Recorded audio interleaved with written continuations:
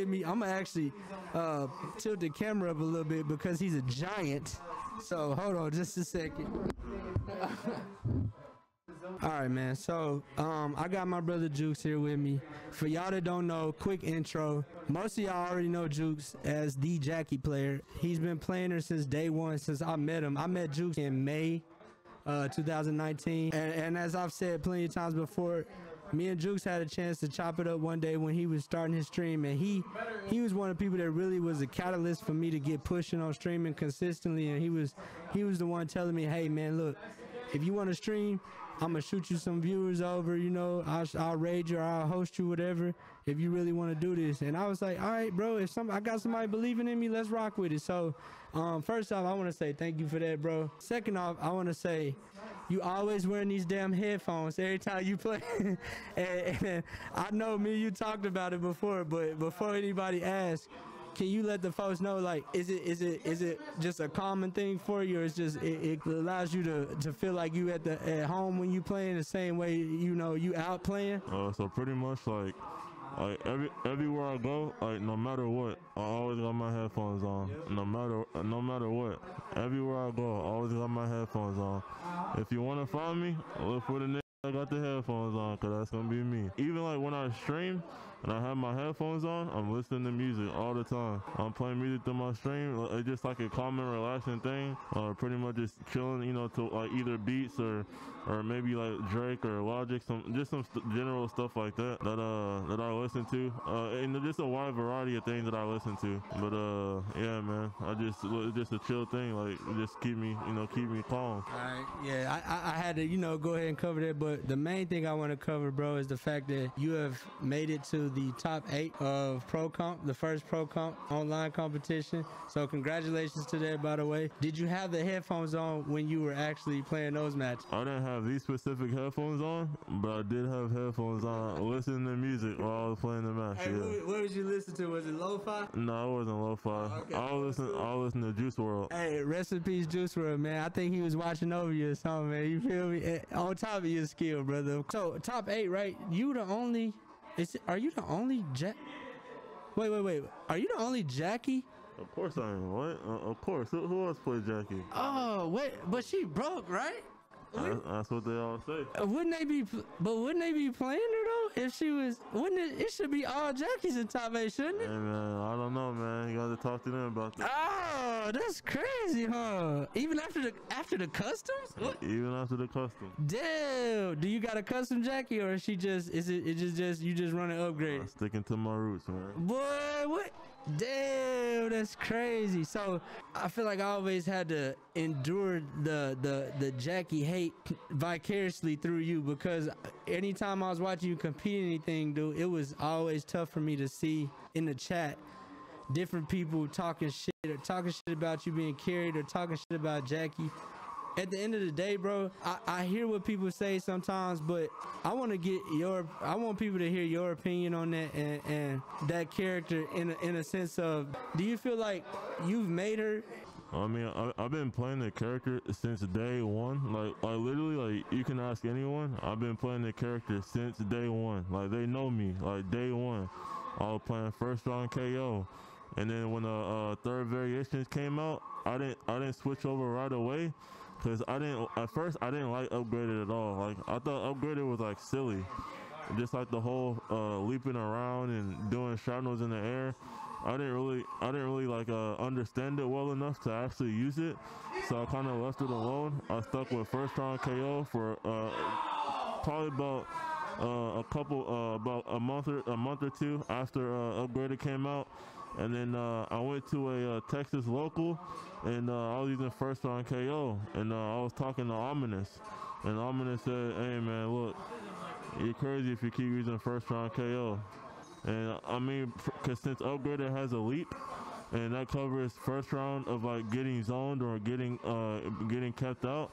So I'm just like, man, maybe Ominous is right, man. So I kind of just, whenever I went back home, I picked up upgraded, and I started practicing. And at first I was really bad with it. Like I was like really terrible with upgrading. And the more I just kept playing it, I just got to where I am now. And so when you said you kept practicing and practicing and practicing, I don't think people really understand the amount of hours that it takes to put into a game, bro, because you got people that's veterans that's been beating you, but you've been giving them problems, right? You've been slaying some dragons out here every now and then, you know what I mean? And so I don't think people realize how many hours it takes to put into this game. Just to put it in perspective, can you let the people know how many games you got played with just Jackie alone? If you go look at my profile, I have around 1,100 hours on the game. And I guarantee you, you can't go to no other Jackie player. I promise you, bro. No other Jackie player in the game got more games than me with that character. How many games you got with Jackie? I have 25,000 games with Jackie, bro. 25,000. 25,000. Did y'all hear that? I promise you, you can't find no other Jackie player that got that many. There are other Jackie players. Brim is the only other person I know. I don't know if they know Brim. But Brim is also another day one Jackie man, and he has around the same amount of games that I have. He has about 24,000. And I have around 25,000. But other than that, like, you're not gonna find no other Jackie player with more games than me. And so, I know before this, and we're gonna get back to the top 8 because I want to ask you a little more about the top 8 before you go to your next match. But I just want to say, I know you were playing Injustice and you were playing a character by the name of Flash. I wasn't too heavy in the Injustice scene. I watched a few Injustice matches. I got a chance to check out the gameplay. If you flip the scenarios and you put your streaming level and where you are now and put Flash in that same scenario, do you think Flash would get the same hate? Yeah, so pretty much Flash is like they would just call him like a brain dead 50-50 character. Like pretty much with Flash, all you have to do is high or low to open somebody up, and it's like really easy. It's not like hard at all. It's like brain dead 50-50s. Okay. So you know, like so he was even worse.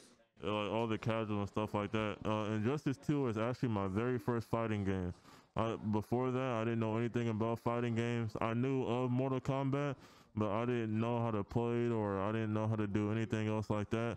My friend actually got me into Injustice 2, because at first we were playing Naruto together, and he was like, and his brother was into fighting games, and he got me into fighting games, which is Injustice 2, and so he kind of put me on, and I kind of started playing Injustice 2 a lot. I wasn't very good at it. I was decent, but I wasn't super high level at the game, and so he pretty much launched my career in fighting games and getting involved in the FGC and the community. And like literally, like without him telling me about the game, like literally, he's the reason why I'm playing fighting games now. Like literally everything I do, every accomplishment I make, I tell him immediately. Like when I got top 8 at the Pro Tour, I messaged him and said, "Hey bro, I made top 8 at the Pro Tour, bro." Sir. I literally, if it wasn't for him, I wouldn't be sitting here now. I'd be at home doing bullshit. Hey, that sound like the same shit I said about you with me and streaming, bro. You know what I mean? So it's full circle. You got people that show love to you. You did that same thing, in my opinion, for me with the streaming shit. And I've carried that forward, bro. I'm taking the torch forward. I try to do whatever I can to motivate whoever I feel is, you know, capable and just as motivated as myself to do that. So I appreciate you just like you appreciate him. I want to say, man, with this top 8, losers or winners?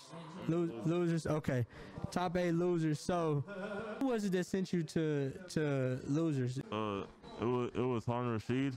I was playing Han Rashid, and I have like a little thing I do, like, so I was up 2-0, right? I was feeling good, and I was like, man, I'm about to get this 3-0 and move on to my next opponent. So whenever I'm like really up, like I'm feeling myself, whatever music I'm listening to, I start singing along to it, like out loud. Hey, what song? I got you. What song was it? What song was it you started singing out loud? Well, whenever I was playing in the Pro Tour, I was listening to Juice WRLD at the time. And so that's what you started singing out loud once you was going up? Whenever I just start feeling myself, or I have like the momentum going, I start singing along to the song out loud. All right, so it sounds like we're not gonna play that specific Juice WRLD song no more, because that motherfucker got you a verse 3-0, all right? I'm gonna need you to take that one off the playlist, my nigga. That's a bad juju song right there, all right? You know, it happens. You get reverse 3-0. Nothing you can do about it but It's move the game, forward. bro. And, yeah, move forward and focus on the next match coming up. Leave it in the past. It's over with. And guess what? You ended up winning out. Now you in top 8 still. Who'd you go through to win those? I played Patient Impulse, the rating player. I beat him 3-0. I played Crispy Fungus. He played Joker. I beat him 3-1. And then to secure top 8, I beat Titanium Tigers 3-1. I'm curious, who was Titanium Tigers playing when y'all played? He was using Broke Cetrion. He was using the Ground Pound, the Teleport, and the Tornado. Yeah, that's top. A lot of people would say that's top 1 in the game right now. GG's to that, brother. Yeah, bro, it looked like you got too easy tomorrow. Shout out to Easy, man. He was just in the We Play tournament out in Ukraine. That was probably some of the best production that I've seen on a tournament scale. I'll say as a creator, as a content creator, and as a streamer, that really motivated me in a sense that it made me feel like I'm not even close to where I need to be as far as production and pushing forward. So just like, I think in a sense that it motivates you as a competitor to get better, and when you competing against somebody that, you know, might get the best of you, and you like, okay, what did I lose to? How do I get better? When I see stuff like that, it makes me go and look and see, damn, what can I do to make my stream better? How can I give a better experience to my people in the stream? What did you think about that We Play tournament, and would that be something you would be interested in going to if they ever invited you? Hey man, fly me out, man. At the We Play tournament, they give you 1K just for going. What? Yeah. 1K just to go? Just to go. They give you 1K just to go. Your flight was paid for, a round trip. It was paid for. They paid for your hotel. They stayed there for 10 days. They paid for the hotel, anything. They had food, they had breakfast, they had lunch, dinner. All that good stuff, all paid for. All you had to do is show up. Damn. You just had to accept the invite. Hey, we was talking about doing a Match House Invitational, but y'all gonna have to buy y'all own flights. All right, we ain't got no bread like that. But hey, but 2021, man, I'm excited for 2021. I know you had some up and downs with the game, bro. I just want to close it out with, what do you plan on doing as far as the game going forward, but with the Pro-Komp and you know, We Play and the potential to do shit like that? Do you see yourself continuing to push through it, through the adversity, and keep going? It's honestly not worth it, but I was in Scar stream the other day, for everyone that knows Scar. Yes, sir. And I said, Scar, because Scar told me he's pretty much done everything he's wanted to do. He's made it up there, played all the top players, and he's won a lot of tournaments. So I said, Scar, what is your reasoning for wanting to play the game? He told me, he said, Jueks, man, he said, there are people that still want to see me play. I said, what? He said, the people that still want to see me play, and for the content. I said, damn, I kind of make a lot of sense. He still got that fan base out there. There's people that believe it. Yeah, and people that want to see him perform and do his thing. And they know Scar's a high-level player, and you know he's entertaining to watch. So I was just like, damn. I was just like, there are people always ask me, like, Jueks, did you enter? Did you enter? Did you enter? Yeah. I'd be like, damn, bro, like, no, I didn't enter, or I didn't do this or do that. And like, I kind of like built up a little fan base. I don't know how actually big it is, since Jackie is like the most hated character ever, but I still got those loyal people that still want to like see me play and everything. Bro, let me tell you something. With customs, bro, it's a lot more motherfuckers out there to be worried about than Jackie now, bro. So I really feel like if you're gonna keep pushing, if you're gonna stop, I definitely don't feel like that should be the factor that stop you, because all that, if Jackie was that, you know, easy to play, it'll be more than one top 8 person right now playing Jackie. But guess what? You the only nigga in the top 8 right now playing Jackie. So yes, congrats to you, my brother. Keep pushing, bro. You know I'm always try to push you and motivate you, same way you motivated me to get started with the streaming, bro. So bro, much love to you, Jueks. Good luck to you in this, man, and good luck to tomorrow as well, bro. Yes, sir. Appreciate you, big bro. Yes, sir. No doubt, bro. Thank you, man. All right. Yes, sir. Hey, man. Look, tell you, bro. I might be kind of cold in this interview, and boy. I'm trying to tell.